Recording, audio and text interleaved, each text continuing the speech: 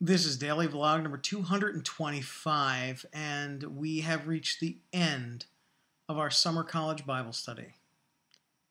Tonight was the last night, and we finished. We managed to finish all of chapter 4 of the book of Philippians. And as anyone who's been a member of these summer college Bible studies knows, that's a miracle in and of itself. I was in these days with a mixture of sadness and great relief. Sadness, frankly, because I'm going to miss the kids that come, and we have such a great time, and it's a lot of fun.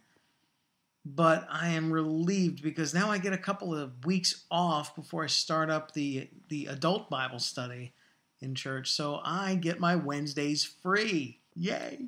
I like doing these. I really do. And every year I ask the kids at the end, which do you want to do next year? What book of the Bible would you like to go through in a summer? And they always tell me the same thing. Revelation. That's a lot for a summer. I mean, I do this in like 8 weeks. So basically 8 lessons to cover the book of Revelation.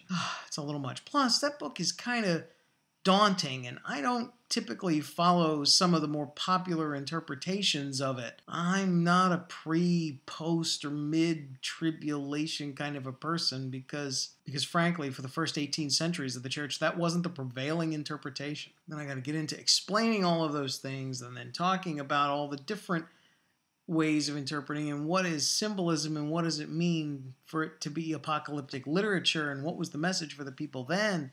How do we translate that today without becoming some kind of cheesy series of Christian pulp fiction? I'll deal with it tomorrow. Right now, I am going to go to bed because tomorrow I've got a lot ahead of me, especially since my aunt's funeral is coming up this Friday.